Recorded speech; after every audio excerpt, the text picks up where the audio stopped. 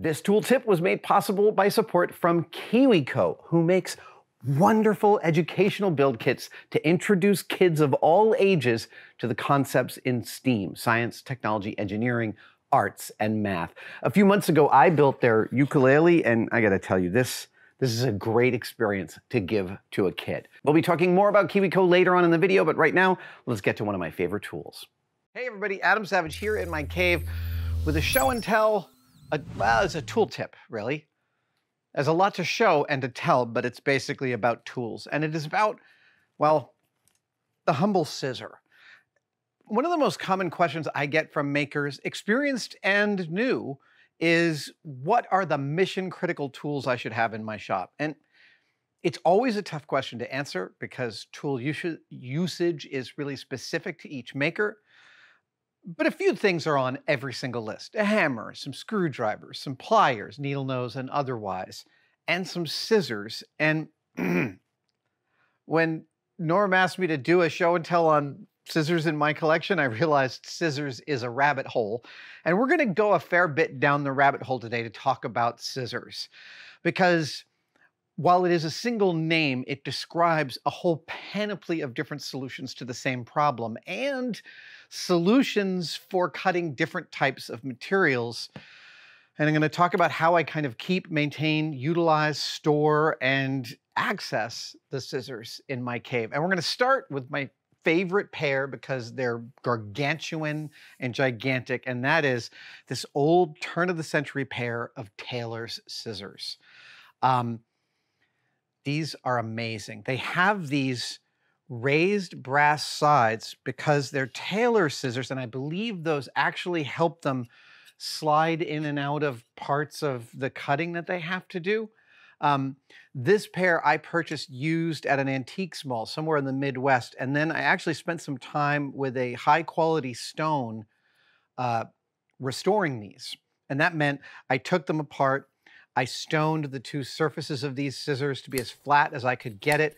I cleaned them, and when I cleaned them, you could actually see that the edges of the scissor is a substantively different metal than the rest of the scissor. I believe this is a pattern welded scissor blade where there's a harder steel welded to a softer steel back, which would be amazing. I'm not positive about that, but that's kind of what I feel like I can see. These now work beautifully. Oh, there we go. They're really lovely to have and to hold, and the way they fit your hand is something that, like, I swear sometimes I feel like we lose that beauty because these just wrap around your hand. And this is really what most of us think of when we think of scissors. They cut cloth, they cut paper, they're pretty straightforward, but they really, really aren't. First off, you should know that one of the worst things you can do with a pair of scissors, or not the worst, but one of the things that will damage or dull scissors faster than anything else is paper. Seriously. If you took a microscope and you could zoom all the way into the molecular structure of paper, what you'd find are these polymer chains of the pulp that make up the paper. And it's cotton and other stuff, and there's wood and a lot of different things that make up paper. But basically what you should know is that those molecules are actually fairly, they have a high amount of abrasiveness to the blades of a scissor. So the first thing that I learned to do in my shop was to sequester scissors for paper and normal things and scissors for cloth. And so this is sort of like the high and the low. These are some Milwaukee scissors, and Milwaukee was a sponsor on a couple of the shows that I produced for the Discovery Channel.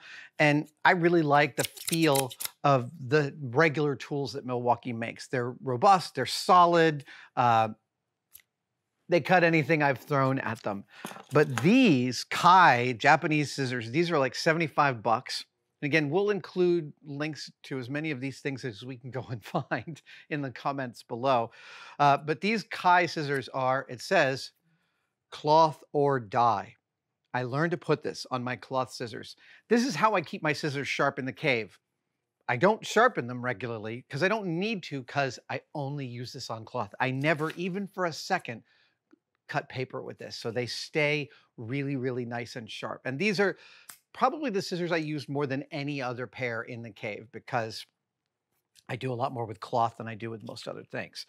But moving from your right to your left, let's walk through some of these. These are some little Wiss work scissors. I really like the spring return, especially in certain circumstances.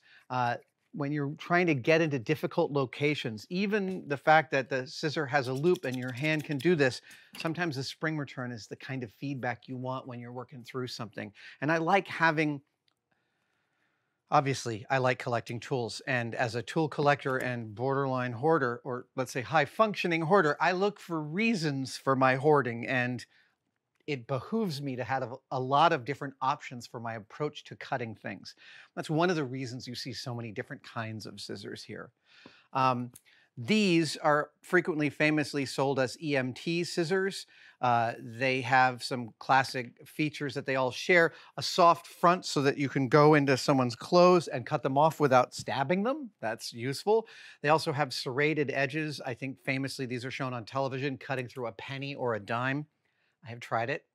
It works. I'm not going to deface some US currency on this channel, but these are made by Magnum, and here's a small and a large. And I very rarely have to use these, but I like having them on hand because they can do things that almost nothing else can. Here is another pair of, I think, spring return scissors, but these are made by Klaus, and they are titanium. They also happen to have a little snipper here in the side. And again, this is also part and parcel of me just wanting lots of different options for cutting. Here's another titanium scissor. These are made by Westcott. And I ended up with a bunch of pairs of these after one of the shows I did, and they seem to hold their edge well. One of the primary ways in which scissors in my collection deteriorate is that I cut sticky stuff with them and then I forget to clean them. And actually, this set of Milwaukee is a great example. This gummy here, that's going to do nothing but harm your scissors' ability to cut everything. And one of my shop practices I try and be better about is cleaning this off. So just a little bit of acetone will usually take care of most anything you've got stuck on the scissor face there. Just toss a little bit on there, wipe it off. And, you know, the thing about it's specifically the sticky back of Velcro. That's the one that really gums up the scissors. It's highly tenacious. And once it's on that face, only cleaning it with acetone or some solvent is going to get it off. All right, let's see here. We've got some Mundial scissors, which I bought as some cloth scissors a few years ago. Somebody ended up using them to cut something else, so they just went into the regular scissor population. Another pair that is supposed to be great are Ginger, G-I-N-G-H-E-R, made out of Italy. And these are apparently very famous cloth scissors, and they have a lovely action that the sharpen on them feels really nice and precise. These also hang on my sewing table as other cloth scissors to go with the Kais. These, I'm not sure what these are specifically for, but as soon as I saw them, I thought, man, the point at which I need scissors like this is the point I'll be really glad I spent the 12 bucks on these weird right angle scissors. I don't know what these are actually for. I mean, I guess you could use them for puppeting a stork if you wanted to. They're certainly for getting access in a way that nothing else could. They allow you to make a cut without your hand being behind the line of the cut, which is a feature that, like I said, it's an option I might not need for years, but when I do, I'll be really glad I had the ability. I've already talked about the Milwaukee scissors. These are a standard pair of Scotch scissors. This is the brand I have in my house. I think we have 5 or 6 pairs placed in drawers all over. Scissors are one of those things you can't have enough of, and they're always going missing. So yeah, I have a lot. I hope you're enjoying the video. I'm here to remind you that this video is made possible by KiwiCo. KiwiCo's beautiful kits aren't just educational STEAM kits. Each one of them is an experience into and of itself. And I don't just mean that all the materials you need are in each box. When you take a bunch of raw materials and give them to a kid and they end up turning them into a bona fide object, there is no better way to wake them up to the possibilities of the entire world. KiwiCo teaches the skills of creativity, innovation, and problem solving in hopes of giving this generation of children the skills and mindset they need to make a better world tomorrow. KiwiCo wanted me to talk about my personal experience in building this ukulele kit, which I loved, but I started to ponder what if I had had this kit as a kid? And the answer is I kind of did. My dad and I built a ukulele together for me when I was like 8 or 9 years old. I used it to air guitar to Frankie Valli. we made the outside out of aluminum roofing flashing and the faces out of some old plywood. And even though it barely played, it still radically altered my perception of what was possible in the making of things. And that's exactly what KiwiCo hopes to give with this kit. And I think they succeeded. It's an amazing kit. Now it's time for this special offer. If you go to kiwico.com/tested, you can get 50% off of the first month of any of KiwiCo's subscription crates. Go get it now. Okay, now back to the regularly scheduled tool tip. I recently picked up these. These are Good Grips scissors.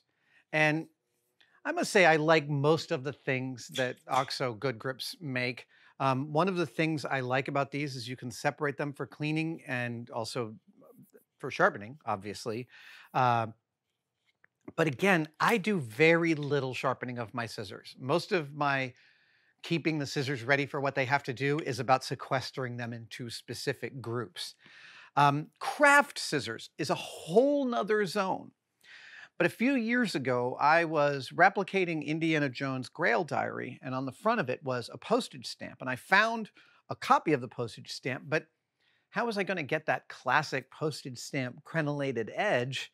Well, it turns out that craft edgers makes a postal scissor that actually cuts the postage stamp pattern in paper. Right? And they make, like, the probable first intersection we all have with non-standard scissor cutters is with pinking shears. That's the zigzag. And these folks, craft edgers, make a set of like 24 scissors, each one that cuts a different kind of pattern. And to be perfectly honest with you, they are somewhere in this cave, and I am not sure exactly where. This is the only pair I found. I'll figure out where they are in the next couple of weeks. But for that specific kind of crafting, that is to me an invaluable thing to have on hand.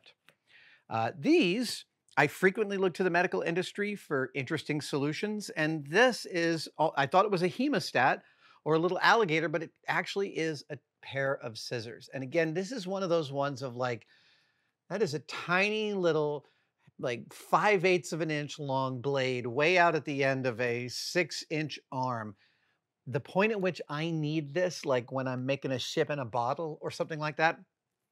And I think that's exactly where I found this, at a site that sells ship in a bottle kits. The moment I need this, I'll be really glad I spent the whatever, 15 bucks. These are made by Micromart. Oh, they're probably more than 15 bucks then. I really like these. These come also from the medical industry, but from like military triage, and I love these things. They have the same feature as these scissors, which is that soft nose tip that medical scissors do for cutting stuff off of you, but they also have this hilarious bottle opener on the other side. And I'm a big fan of tools that do like two weird things. I never considered cutting someone's clothes off them in an emergency going hand in hand with popping the bottle cap off a bottle of beer. But I guess once you've successfully saved a life, it's Miller time. These are, who makes these?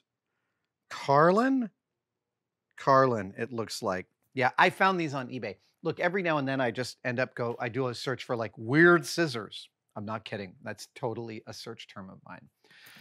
I've covered the two cloth scissors. Ah, yes, tin snips. There are a lot of different versions of these. These are Ace Hardware's tin snips. I have rarely found a significant difference between these. They all share the same features, which is a really heavy-duty, fat nose. And these are made, we call them tin snips because they're made for cutting metal. I've got here a piece of 20 thousandths brass, 20 thousandths. A 16th of an inch is about 60 thousandths. So this is a third of that. It's about 1/50th of an inch. And these tin snips can cut this stuff all day long. It's and you can cut to patterns. These I would consider an indispensable maker tool to have. They are ludicrously cheap, especially at garage sales or on Craigslist as part of a tool lot. People don't really ascribe a high value to these. You could probably pick up a pair for 10 bucks new, I'm guessing. Invaluable. Absolutely, you should have it. Here is a piece of steel, and I'll cut this also with these tin snips, and I can cut a fairly sensitive. You need strength behind this. You can see I'm actually got them on the table, and I'm pushing down into the table, but you can also see how much sensitivity I can bring. That was a good sound to the cut. Absolutely. And I think this is also about 20 thou thick.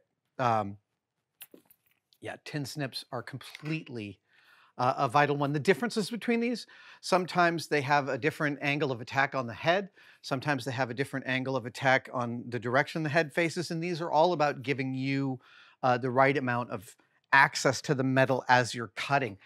Terry English told me that all 107 suits of armor he cut out for Excalibur were excavated out of sheets of aluminum using scissors just like this. I mean, when we were there, he was using a pneumatic cutter.